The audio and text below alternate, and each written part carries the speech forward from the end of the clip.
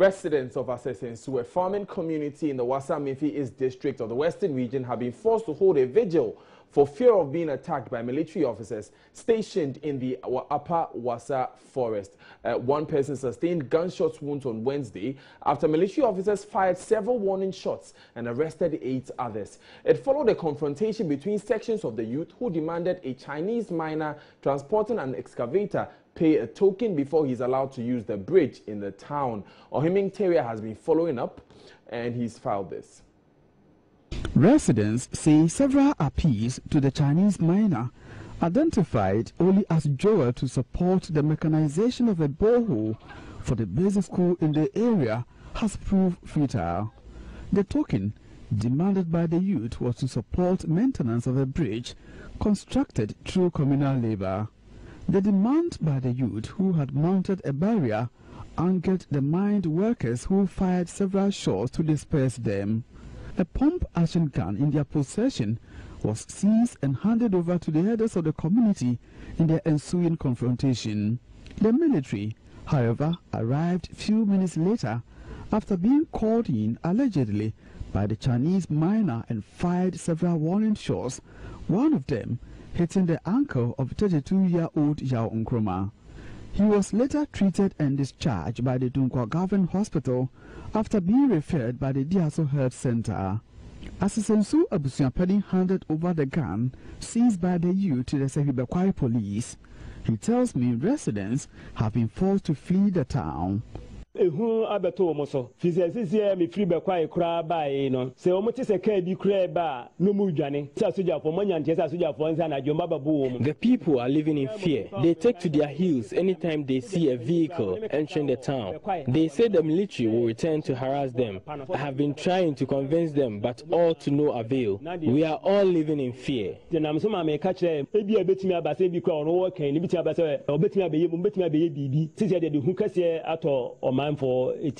His fear is confirmed by residents who are afraid to go to bed.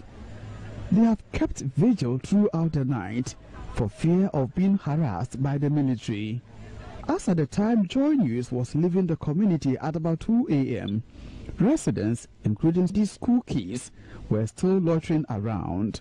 Some of them want the president to intervene. The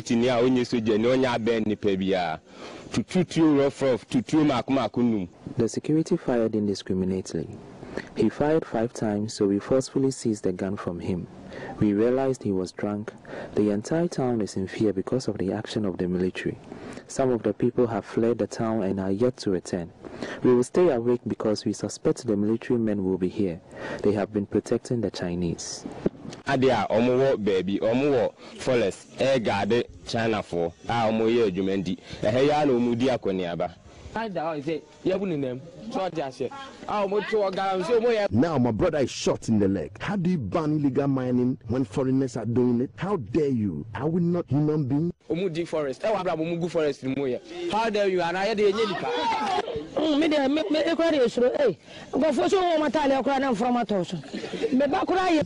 I live in fear. I even fled and left my child behind. The sight of their uniform scares me. I took refuge in the bush. President Akufo-Addo should intervene. Now, my colleague Miltary has joined us over the telephone with the updates. What's the situation on the ground currently?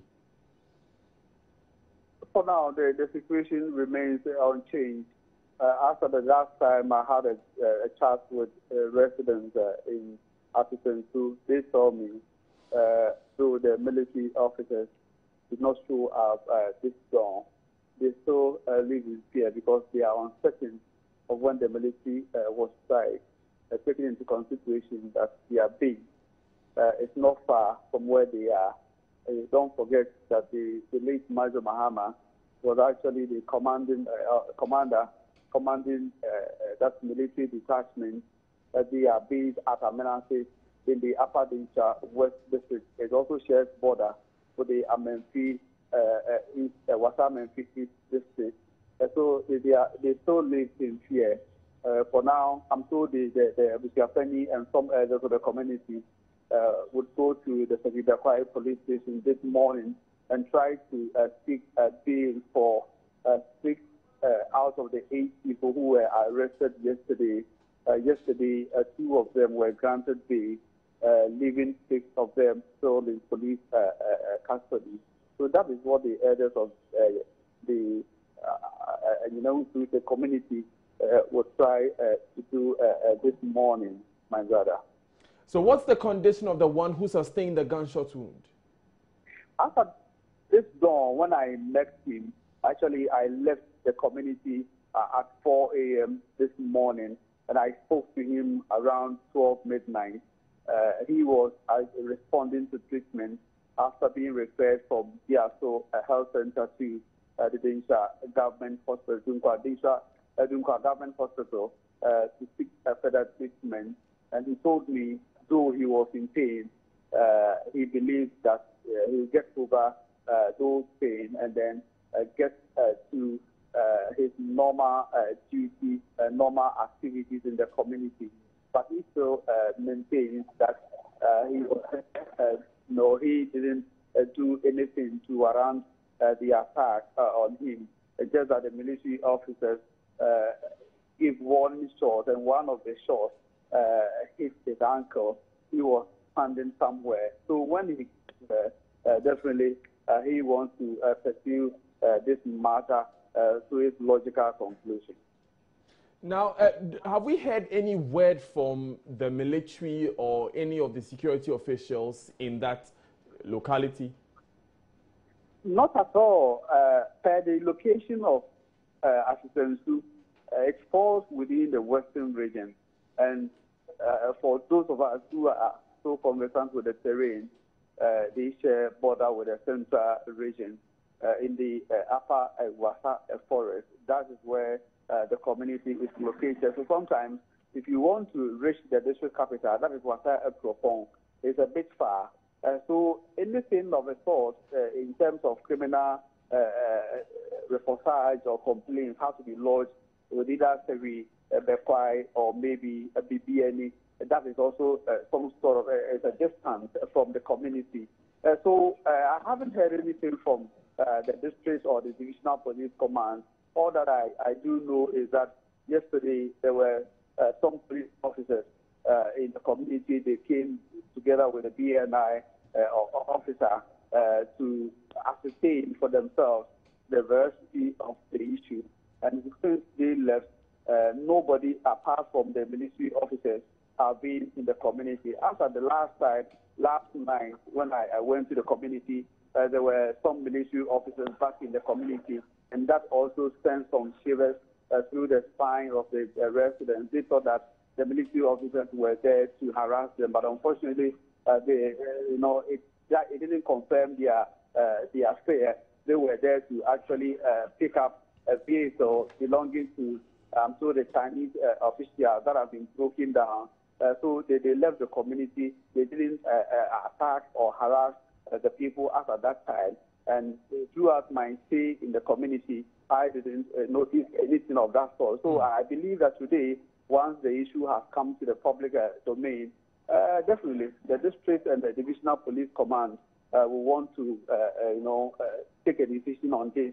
And I can also confirm that I have taken information that the military high command and some family members of the late Major Mahama are also heading towards Upper Dinsha West, so I'm not sure of what they will be doing, but that is the information I have picked from a very credible source. So I do believe that once the military high command gets to Diaso, which is not far from Amenase, and then the community in which the incident happened, they may attempt to visit the area as well. Thank you very much, Miltary, for that report. We'll be coming back to you during our later bulletins for updates, particularly on what's happening with the security officials and the military. Thank you, Ohiming. Now, let's stay with Galamsey issues, because illegal miners whose mining boats were being destroyed by a task force from the Upper Dinsha West and East Assemblies have hauled insults and curses on the members of the team at Subing. The task force, made up of the security agencies with the support of the Small Scale Miners Association, have gone to Subing to enforce a presidential ban on illegal mining when the miners mining in the Ofin River invited deities on the task force. My colleague Miltary again reports that these officials defied cases hauled on them by miners who have pitched camp on the River Ofin despite presidential ban on illegal mining. It's been a very tiring day for officials of the Upper Densha West and Upper Densha East districts, and they have been in this community trying to bring down activities of illegal miners who, despite a presidential ban on illegal mining activities, are bent on carrying through their activities. Some of them have pitched camp here in this stream. I'm told it's a River Ofin, and unfortunately, they have what they call chamfine machines. These machines are made of Chinese technology, and this is what they use to mine minerals in this water. The machines with locally manufactured boats sit right in the river and try to extract gold from the stream.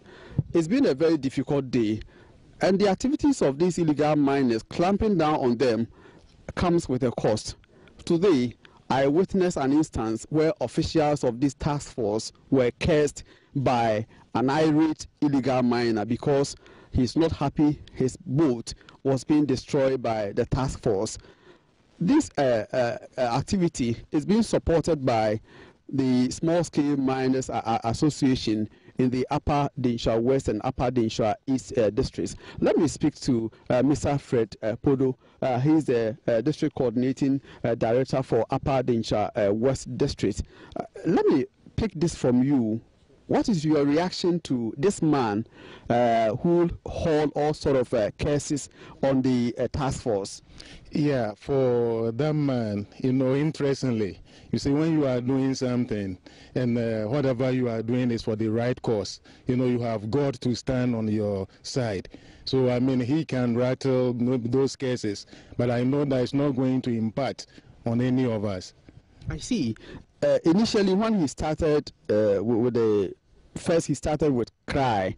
I could hear his voice, in a very solemn way. He's not happy. You could see he's not a happy man. From my point of view, I thought probably this will be his life savings because, he has spent a lot of money to manufacture these boats, and you were here to destroy them. I thought at that point you could be, a bit relaxed with the law. Couldn't you have been so merciful to this illegal miner? Yeah, human as we are, we all empathize with that gentleman. But let us not forget that if we are to come here with empathy, to consider him because his life savings is on this particular project, then we cannot make any headway. I believe that, the directive is stop work. So, it is time for all of us to comply until such time that the ban will be lifted. Okay, let me take you back to an earlier conversation we had. There were speculations that this particular operation is in line with the death of the late Major Adam Mahama, who was lynched in Densha Obuasi. Has it got anything to do with this issue? The question once more, somewhere along the line, I think the premise, I agree. Yes, I want to find out from you, today's operation, is it as a result of the fact that the late Major Mahama was lynched in Densha Obuasi by suspected, as people put it, illegal miners? That is why you are here to clamp down on the activities of illegal miners. My brother, proud to this exercise, and as I said earlier on, before captain's, demise, the district security committee had already met and strategized on, this particular exercise. So we have intended plans of coming to do this exercise. Just that, the majors that came in, then we had to suspend it until this time. And are we going to see more of these exercises, or maybe it will be one-off thing? We are going to see more of this. We are going to see more of this. We intend to embark on, more exercise the coming week, maybe a week or two. We intend to, hit the ground. Why the involvement of the Upper Densha East District, for instance? Upper Dentra East is very critical here. They are our mother district, and you know, experience is the best teacher. They started about 2 months ago. We are now, today is our maiden, operation, and we deem it appropriate, to solicit their assistance, as we undertake the exercise today. Thank you so much, Mr. Fred Podo. He is the district coordinating director for Upper Dinsha West District Assembly. I must say, it's been a very tiring and difficult day for members of the task force made up of the police, the military officers, BNI, as well as members of the small-scale mining association. Let me find out from Mr. Peter Ike. Peter Ike is the public relations officer for the Small Scale Miners Association. So why the decision, please come closer, why the decision to partner the Upper Dinsha West and Upper Dinsha East assemblies when we do know that this is purely something that has got to do with these two assemblies? Thank you very much. We have a collaboration team because we as a Dunkwao, specifically, I started this some couple of months, and as we have been an expert in it, basically we have diverse. So our brothers also needed our support. So we thought it wise to collaborate. To come down, to visit their area. So today has been one of the best, exercise so far we've had.